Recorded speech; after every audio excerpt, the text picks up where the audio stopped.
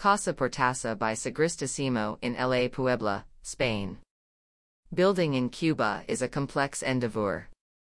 For an architect, is an ever-ascending challenge, that be by the perennial absence of materials, elevated costs or the commissioner's reluctance to work on contemporary proposals. A Cuban architect is an utopian character, whose work is not a necessity, neither aesthetic nor conceptual. Hustling in this hostile environment, Albor challenges reality guided by his belief that from within the crisis, their architectural proposal can thrive and bloom.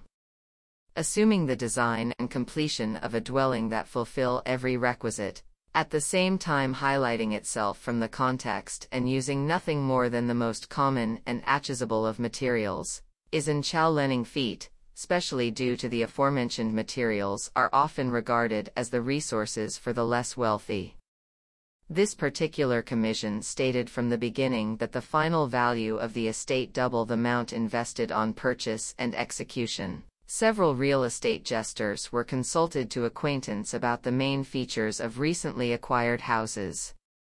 The investigation gave as main aspects the location, the proximity of the center of the old city, the existence of a garage, at least one bedroom and bathroom at the first level, unity of spaces, a versatile backyard, and regardless of the amount of bedrooms and their level location, each one must contain a private bathroom. The connivance of at least 2 families and space for a possible economic activity was also demanded.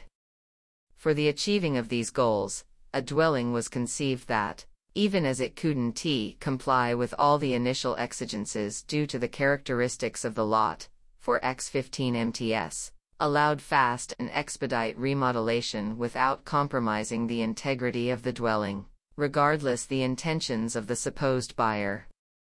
Resources like a double-height access, centered lighting that goes through 3 levels and a backyard that ensured environmental control of all the spaces of the houses. At the same time, a structure was devised that allowed a fast remodelation, reducing finishing costs and maintaining the initial objectives.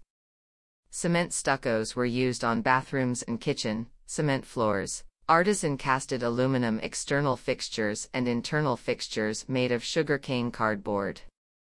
Finally, a 3-level dwelling was projected and finished that comprises a first free floor, where the public spaces are located, a private zone for bedrooms on the second and a double-function 3rd floor with a terrace, providing an outstanding view, and laundry.